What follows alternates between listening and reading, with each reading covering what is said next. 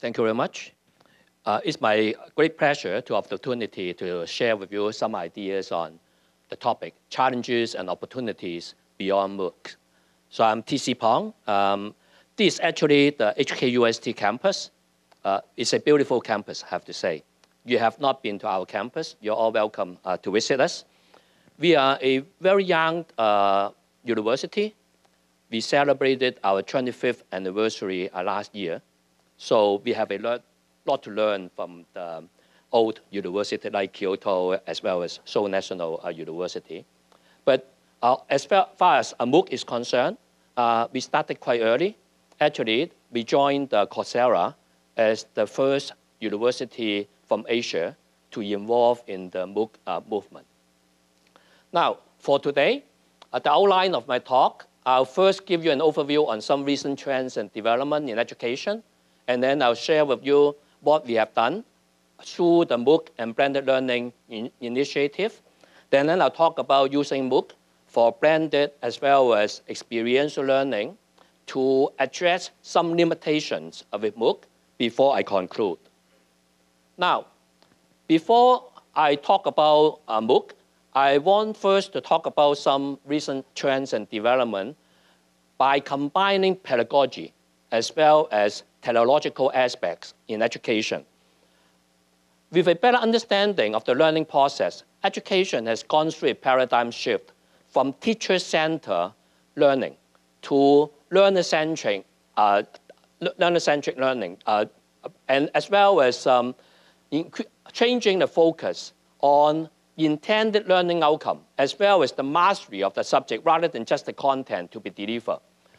These changes has led to increasing emphasis on active and collaborative learning. On the technology side, advances in internet and web technologies has allowed learning to be carried out anywhere, anytime using mobile devices. And research in big data and knowledge mining has enabled learning analytics to be carried out to better understand how students learn and how teachers can enhance their teaching and learning. Also, in emerging technology, including AR and VR, has created more stimulating learning environment that will allow active and collaborative learning to be carried out. The convergence of the technological as well as pedagogical development has led to the replacement of the traditional lecture style teaching by the new pedagogies, including blended learning, MOOCs, and experiential learning. I'll talk more about these later on. So, as you know, lecture style teaching has often been criticized as not very effective. And the criticism can be summarized very well by a quote attributed to Mark Twain over 150 years ago, which says, college is a place where a professor's lecture notes go straight to the student's lecture notes without passing through the brains of either. I think this is still true even nowadays. So how can we make teaching and learning more effective? Perhaps we can go back even further. Over 2,000 years ago, there's a Chinese philosopher called Shunji. He pointed out in his quote that, well, you may not be able to read the Chinese, but even if you do this old-style Chinese, you may not be really understand that. But the English translation is that, tell me and I'll forget. Like what I'm doing here, I'm telling you something. I'm pretty sure that by the end of today, you would have forget most of what I said. And then, show me and I'll remember. That's why I'm using PowerPoint. Hopefully, by showing you something, you'll remember better. But most importantly, is involving the learner in the learning process that will make them truly understand. This has been recognized over 2,000 years ago, but we have not really been practicing that. So, and there's been a lot of study showing that, for example, in this article published in Science, you can show that performance could be improved in different metrics, including attendance, engagement, and most importantly, in the learning outcome. Now, this study is based on some face-to-face instruction. Now, with MOOC, you know what is MOOC, but how can we make MOOC more active. Also make it student, the learner, involved in the active learning. So as you know, in MOOCs, students would be watching video. But what I want to emphasize is that MOOC is not just watching video. You know, you watch YouTube.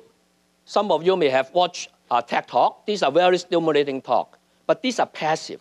It's still one-way delivery. You will forget that very easily. Like what I talk about, tell me, and you will forget. So in MOOC, in addition to watching just the online video, learners are involved active in the learning process through online quizzes, discussion forum, and other activities. And more importantly, MOOCs can go beyond just offering courses and content. The MOOC platform will be able to collect the learning activities from the learner. Every mouse click you make, every keystroke that you enter will be recorded by the system. So by performing learning analytics, that will allow us to better understand how students learn and how teachers can improve their teaching. So for HKUST, as I mentioned, we joined Coursera in 2012, and then we joined edX in 2013. So far, we have offered, well, this is not up to date. We now have over 40 MOOCs now to over 1 million learners from around the world. And our MOOCs are actually quite popular. For example, last year, in 2016, edX ranked the top 10 most popular edX courses. HKUST's course, Introduction to Java Programming, is one of them. And you can see that there were courses from Berkeley, MIT, and Harvard. This year, we also have a course that's on the list. So here you have around 17 courses. And one of these is voted by the staff as the top courses. Again, this is the Java programming. This is actually a course offered by myself, so I can talk more about that. So this Java programming course, we started to offer that in the summer of 2014.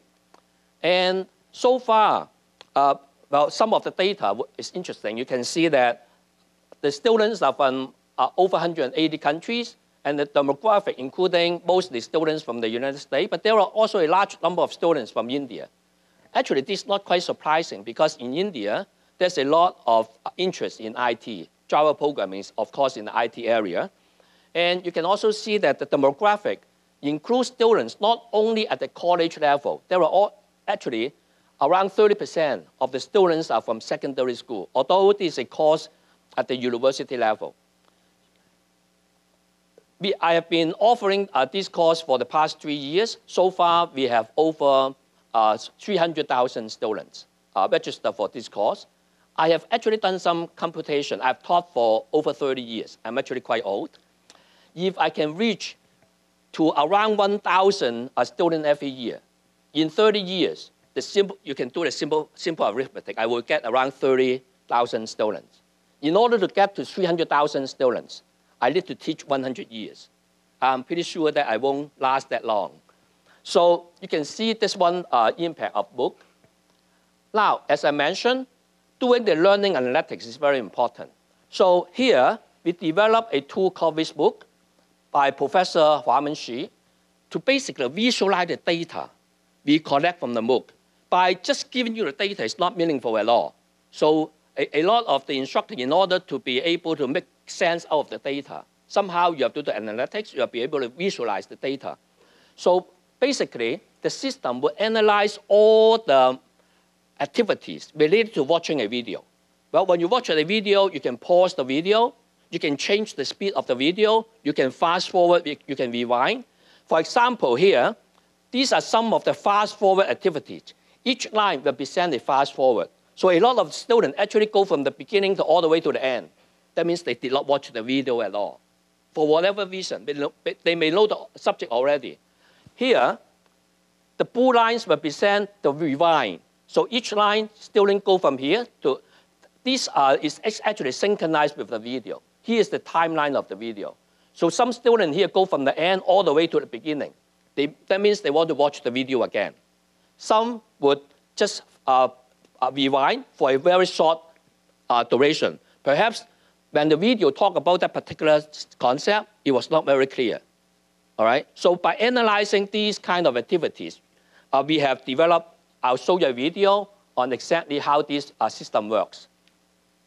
Selected from MOOC platforms. Okay, a lecture video can be selected for carrying out the analysis. You'll find three these graphs under the video. Activities. A graph at the bottom of the window represents the different mouse events, namely play, pause, seek, rate change, start, and error. This is called a stack graph. One can move the cursor along the graph to find out the frequency of different mouse events entered by the users. Since seeks can go forward or backward, they are further represented in two separate graphs. The orange strips here shows the forward seek event. Each line in the graph represents the starting and ending position of a forward seek. The blue strip below it shows the backward seek events. The backward seek events are of particular interest. Let's switch to another lecture video. This lecture compares the education systems between China and the West. One can easily see that there's an obvious peak here in the stack graph. One can click here to find out the corresponding location in the video. The topic being discussed here is about income distribution of students in the US. By selecting demographic information, one can look at the activities of students from different countries. Let's take a look at students from the United States. It's clear that the peak remains, because this is probably a topic that's of interest to US students. Let's switch to China. Interestingly, the prominent peak disappeared. Perhaps students in China are not as interested in the topic. Observations like these may impact how the instructor would design the lecture or learning activities on this topic. So you can see that this is the learning pattern for students from China. Well, here you can actually see a peak here for students from China. So you actually go to that particular video location. Well, you have probably guessed it. This is about a topic related to China. And you can see that students from China pay more attention to that. But the instructor probably wants every student to learn about what's happening in the other country, right? So you can see that the intention of the instructor may not always match how the students learn. By analyzing, you can really get some idea. Not only that, you can look at the demographic, you can also look at different student group, different age group, students from different background on how they learn. Another important aspect is to look at how the students interact through the discussion forum. All right, so after I post a comment, how the other students react to it. So this is called social network analysis.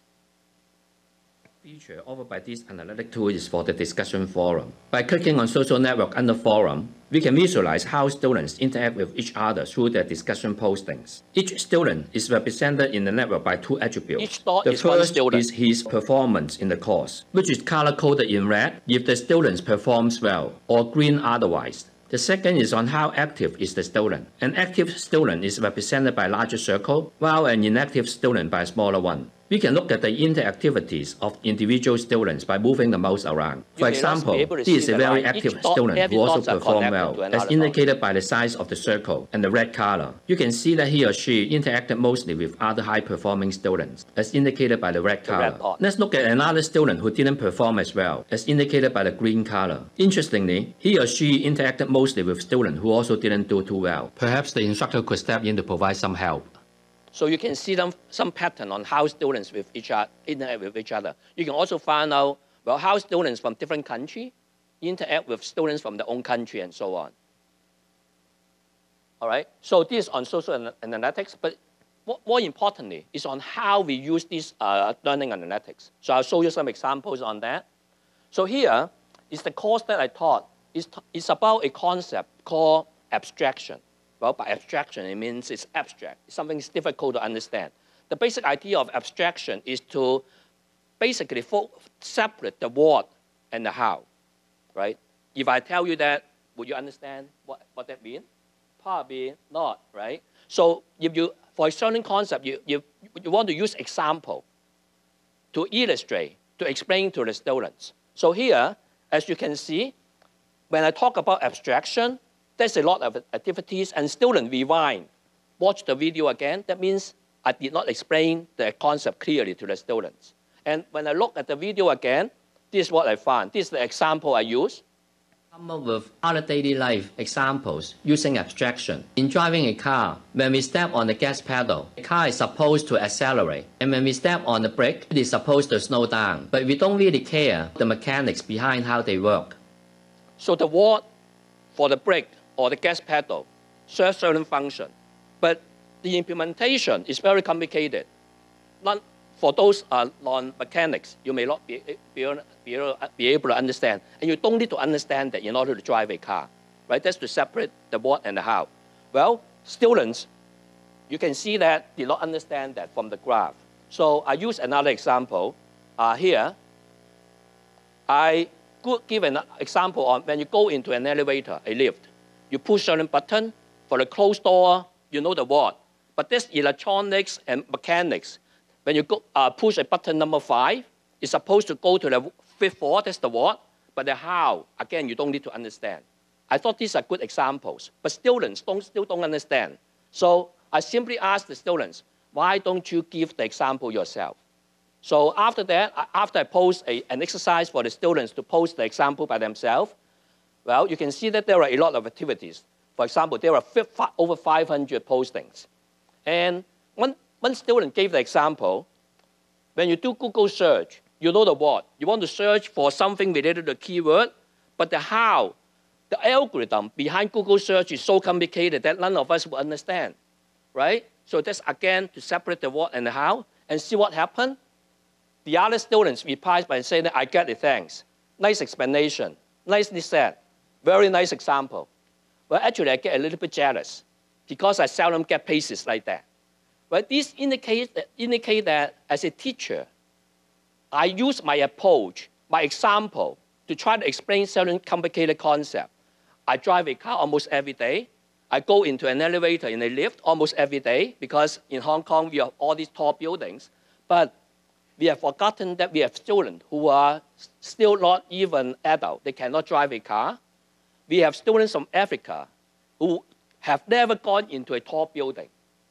So we use examples that are familiar to us. That's teacher-centered, without thinking about how students learn. Now, by involving the students themselves post examples that are more related to the other students. So you can see that by using this kind of approach, you can really improve the teaching. And the example now is the example that I use in class. And the students actually get a better understanding on that. All right, so now, as, I want to switch topic now on how we can actually use the MOOC for other purpose. We all talk about flipped classroom. I have done that many times. All right, but what I'm going to talk about is a different kind of flipped classroom. I'm calling it a synchronized flip. The idea of a synchronized flip is that for a normal flipped classroom, you synchronize the video and the in-class activities. Right? Every week you have the video, you have the activities, video activities, they're synchronized. But what we are doing here is asynchronized in the sense that the student will finish all the online activities, just a MOOC, before they come in for the face-to-face section. All right? So that's why I'm calling it asynchronized. So here, one pilot that we run last summer is to have students from around the world. 1/3 of the students from Hong Kong, around 1/3 from overseas exchange, and 1/3 from mainland China. As I mentioned, they first completed the MOOC, and then they would be doing some assessment because I cannot rely just on the online assessment because you don't even know whether the students did the job by themselves, right? So, and if they pass the assessment, then they come in for a 2 weeks face-to-face summer section. Only 2 weeks rather than the entire semester. At the end, they take an examination. If they pass the examination as well as other requirements, they actually earn credit for the MOOC. But usually when you take a MOOC, you don't get credits. You get a certificate at the most if you pay some fee. All right? But here, the students actually get the credits. We issue the students the transcript after they actually finish the course. So in a way, for the exchange students, they come in, need only 2 weeks rather than the entire semester. And then another aspect of this pilot is that we want to involve professors from not just HKUST. So we actually look at the MOOC. This is my course. And then I found that a Spanish professor also offers Java programming. Toro probably recognized that this is Carlos. So I brought him just for 2 weeks to teach the course together with me. So here, you can see that this is him, this is me. This is the flipped classroom setting. You can see that the chair and the tables can be moved around. And then I also try to introduce activities here. You can see that the students are wearing these red-blue glasses for seeing some virtual 3D images, right? Again, I want to stimulate the interest of the students. Now, more importantly, I want to use learning analytics in designing the in-class activities. So here, you can see that by analyzing the online activities, there's a lot of activities here. You can see the peak. And this is about a concept called constructor. But you don't need to know what exactly is constructor, but because of that, I try to design some activities. Is to go through the code as a group. So it's basically debugging all the exercise and then try to fix them. So this is what happened in the classroom setting. The student work on the problem. We have the TA going around. So at the end, you can see that I'm throwing some candy just to motivate the students. Here, the students try to answer my question.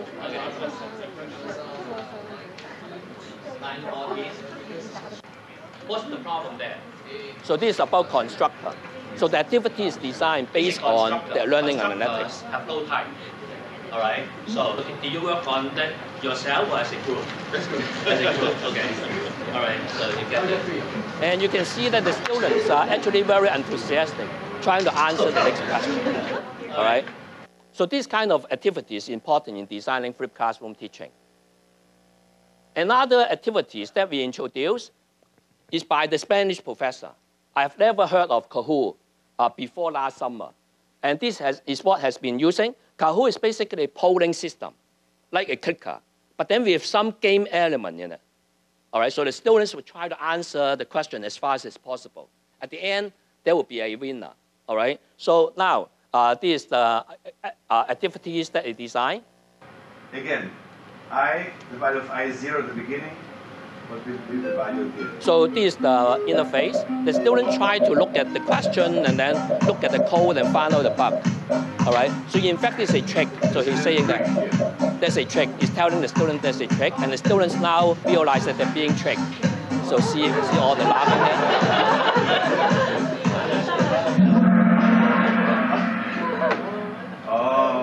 So, see, this is the correct answer. There's a little trick. So this is the correct answer, but only 8 out of 30 some get the correct answer. Now, he's trying to explain that there's a bug here, that's the error. Now, I'm not trying to teach you computer programming, but what I want to point out is that if I simply tell the students that this is a bug, again, at the end of the class, most of the students will forget about that. By involving them in activities like this, and most of them make mistakes, most of them now will remember this is not the right way to do programming. All right? So this, again, this learning analytics, by using learning analytics, we also found that it's a problem. So, and then at the end, as you can see, there's a leaderboard. All right? Students are really more enthusiastic in participating in these kind of activities. Now, I want to move, okay, so we also done some survey to ask the student, do you like Kahoot? Well, actually, only 2/3 of the students like it. And was it fun? Again, 2/3. Well, this is understandable because for the student who get the wrong answer, they wouldn't like it, right? But what is interesting is that when they ask, did you learn? A lot more students think that they are learning. And would you like to have more? Even though if they don't like it, they don't find it that fun, but many more like it, like to have more. And then we also done some survey on the feedback questionnaire. From a score of 0 to 100 on the average, most of the students like the experience. For example, here, the online content and activities prepare me well for the face-to-face section, which is important to link the online and face-to-face. And here, there have been a lot of opportunity for me to interact with the instructor, TA, and student, which has deepened my learning. Again, the students like that. So we look at the feedback from the student very seriously. As I mentioned, this could be used as a model for expanding the student exchange as well as faculty exchange. I want now to talk about another project, which is for our first-year engineering students. All right, well, we want to basically to expose our first-year students to knowledge and skills from different engineering disciplines. Because for the high school students, when they come into the engineering school, many of them don't know much about what is engineering. All right, and then at HKUST, the students come into the School of Engineering without a major. We want to give them a more informed decision. So we want to give them introduction to different engineering disciplines. Now, the problem is that for the first-year engineering student, they have very different background. If we just offer a course, it's difficult to decide what to offer or what to not to offer. So we put the basic knowledge online so that the students can learn at their own pace. All right? And then after that, they will be engaged in team projects to connect what they learn in the experiential learning mode, to do some hands-on projects and so on. And so this, we call that a blended experiential learning experience using MOOC. So this is the online part. We are doing it using the HK MOOC, a MOOC based on open ethics developed for the Hong Kong tertiary education sector. And here we have 3 components: mechanics, electronics, and computer science to develop Android app. Again, some of them may be something that they know already, but some don't. So they learn at their own pace. After that, also, when they learn at their own pace, we need to let them know how well they are progressing. Otherwise, they would wait till the last minute. So every week, we send them the progress. For example, here, this basically gives you the top range and the lower range of the activities. And this is where the students stand. So for example, these students have done very well. They are all at the top range except for the last one, right? And then this one here, you can see that he or she has done quite well in the first 4 weeks, but not for the last 2. So we let them know how they are progressing relative to the rest of the class. That's very helpful. And then this is the face-to-face section. After they finish the online, we bring them in the classroom setting. And, well, this is something with the problem here, but so I flip it. So the flip classroom. So here you can see that it's a drone, okay? So, and it's actually the latest drone. It has the ability to follow the gesture, right? So you can see that when the drone here. So it's basically follow that. Well, the reason why we want to do this is that, well, drone is very fascinating. But when I ask how many students have actually flew a drone before in the beginning of class, guess how many among 60 students? 0. They heard about drone, but they have never tried it because in Hong Kong, it's difficult to find a place that you can legally fly a drone. But then on campus, after that class, every student, 100% of the students had the opportunity. Now, what is even more important is that after that, we took apart the drone, explained to them the technology behind it. There's a GPS, there's a gyroscope to keep the balancing of the machine, and so on. The students are really very attentive and have a lot more questions. Right? Again, if you simply explain to them the technology without actually having them flying a drone, they would not be interested. So we really want to expose the students to the new technology, to the emerging technology like the drone. And also here, we want every student to have the opportunity to play with some power tool. Engineers, they really need to work. So they're drilling, they're using the saw. And here, this is the 3D printer. After the course, every student would have the experience using 3D printing because one of the components of the drone that they build has to have a 3D printed component. And then they are doing the electronics, all right? And we also introduced to the students the idea of design thinking. Design is essential in engineering.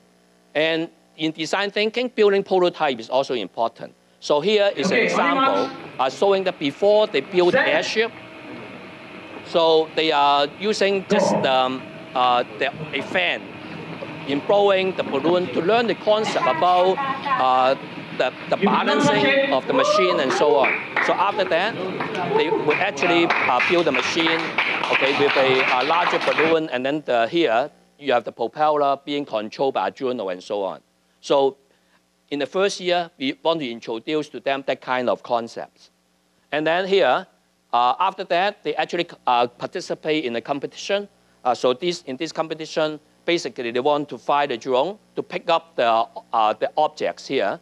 This is actually the bonus. If they pick up this object, they'll probably be the winner. So here is a video showing. Get ready. In position.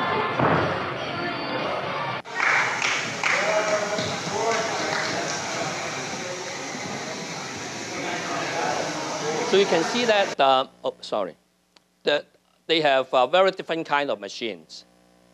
Okay, so basically, I think it's a video showing how the airship that they built work in the competition. Now, before I end, I want also to introduce to you something that we participated called the Global Virtual Exchange. Well, you know what is an exchange program. Students go to a foreign country physically for 1 semester usually.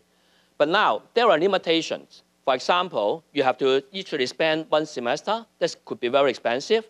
And also for certain students, if they cannot get the credit transfer back, there may be delay in the graduation. So here, another limitation for HKUST is the housing. Right? You know, in Hong Kong, housing is very expensive.